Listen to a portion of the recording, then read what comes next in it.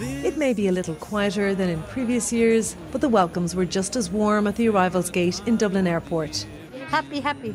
It's the busiest day of the Christmas period, but tightening restrictions at home and abroad left families like the Brennans unsure if their loved ones would make it. We're waiting for our daughter, his sister. My sister.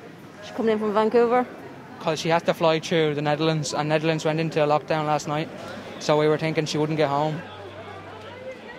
Deirdre Hogan and her family flew in from Salt Lake City in the US for the first time in almost 3 years. We kind of thought maybe we need to put a plan B in place in our minds, but held out with the hope and then did everything we needed to do to prepare with our booster, with the negative COVID test and all of that. So, yeah, we're just so thrilled to be home.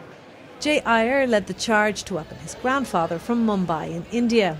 Very, very emotional. Like, my voice is a little shaky right now. We have waited very long for him to arrive, you know. It's been 2 years I've been able to hug him. It's been 2 years too since Steve Kern and Emma Kinsella last made it back from Sydney, Australia. Not even being able to get out of the country for so long makes it all the more special. Hopefully now the borders will stay open long enough for us to get back eventually.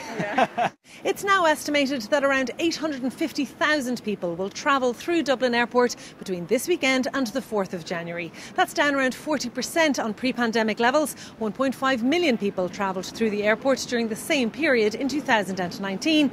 But of course it is up on last year's figure of 235,000 when a temporary ban on arrivals from Britain came into force. Laura Fletcher, RTE News at Dublin Airport.